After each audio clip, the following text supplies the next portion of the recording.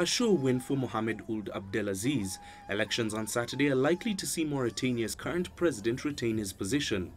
Abdel Aziz, a Western ally in the fight against Al-Qaeda-linked Islamists in West Africa, has run the nation straddling black and Arab Africa since he won a 2009 vote after leading a coup the year before. It's a fact recognized by the international community and all the countries that Mauritania's army is the strongest out of all armies in neighboring countries.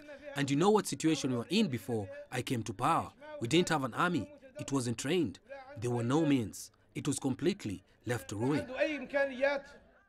The bulk of the opposition boycotted last year's parliamentary elections, and talks to try to persuade them to take part in Saturday's vote broke down in April, leaving Abdelaziz no major rivals.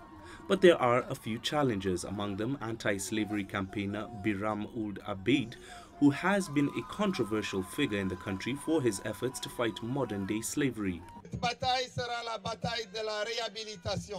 This will be a battle to rehabilitate all men and women who died here because of racism, who died because of slavery, who died for no reason at all.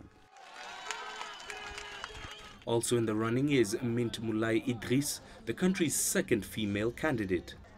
2 weeks of campaigning ended late on Thursday, having failed to rouse much enthusiasm among the 1.3 million people eligible to vote. Mahia Mutua, CCTV.